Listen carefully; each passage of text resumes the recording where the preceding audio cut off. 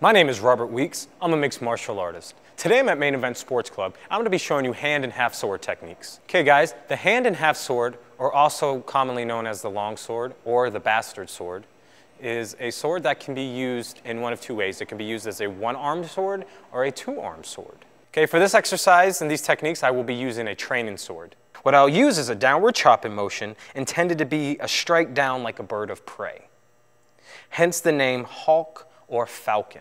Guys, as I showcase this ability with the hand and half sword or the bastard sword, you're going to pretty much make figure 8 circles, kind of as if you're making a thrusting and a bashing effect all at once. Your sword is heavy and sharp enough to create both a cut and a bludgeoning effect.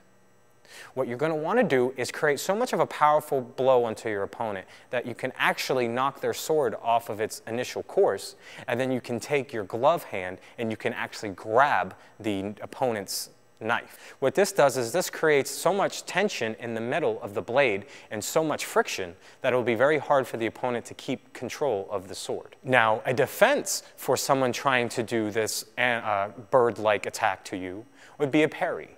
A parry would be an upright motion, tend to be like this. What you'll do is you'll want to keep your forward arm up higher than your back arm. Your back arm will actually be used to deflect and absorb a lot of the weight from the other sword's attack, while your upper arm is actually used to deflect and create its own range of motion to absorb the energy as well. And those are hand and half sword techniques. See you guys next time.